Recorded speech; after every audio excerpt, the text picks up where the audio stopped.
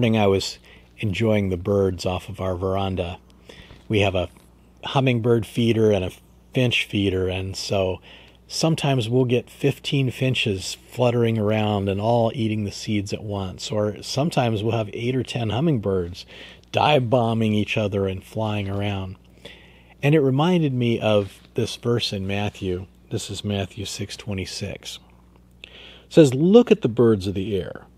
They don't sow, neither do they reap, nor do they gather into barns, and yet your Father feeds them.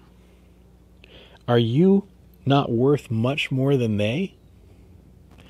And that's a good question.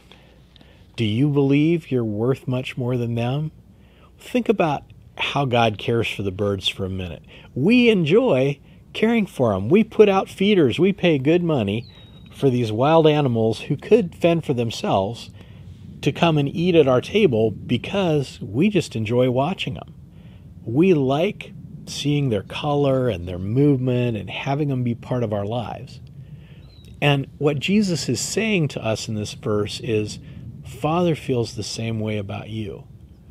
He could leave you alone, but he enjoys having you part of his life.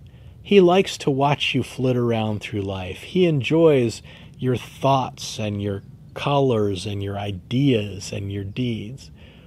So he puts out food for you just so that you'll stick around.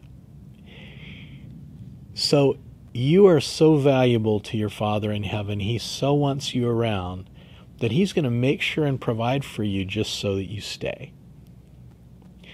So let's take a moment and ask him a question about that. Father, what do you like about having me around?